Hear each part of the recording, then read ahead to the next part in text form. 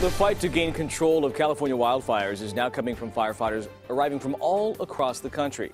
California's Office of Emergency Services is assigning firefighters from local fire departments to as far away as Maine to help battle these wildfires. CBS 13's Steve Large is in Sacramento with the widespread effort to get these fires under control. Steve?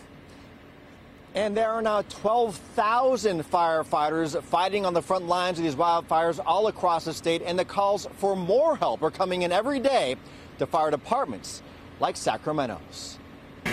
Sacramento Deputy Fire Chief Nico King is a wanted man right now. My phone probably rings every half hour, and it's been going like that for about a week. King's phone won't stop ringing with mutual aid requests to fight California's many wildfires outside Sacramento County. It's unprecedented to have this many requests this time of year.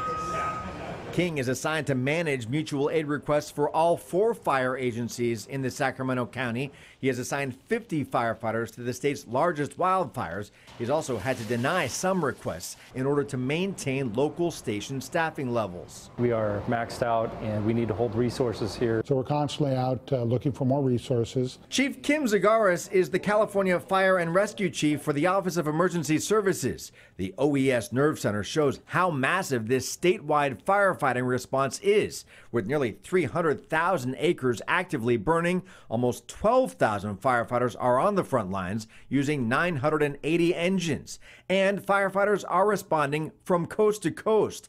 17 separate states have sent fire crews from as far away as Maine. It's almost like a chessboard, moving the chess pieces to get them to the right place at the right time.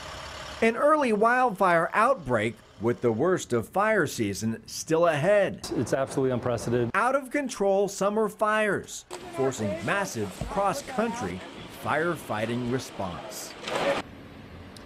And this is about to become an international effort. Firefighters from New Zealand and Australia are set to arrive here on Friday. Wow, tells you about the scope of this and huge numbers, Steve.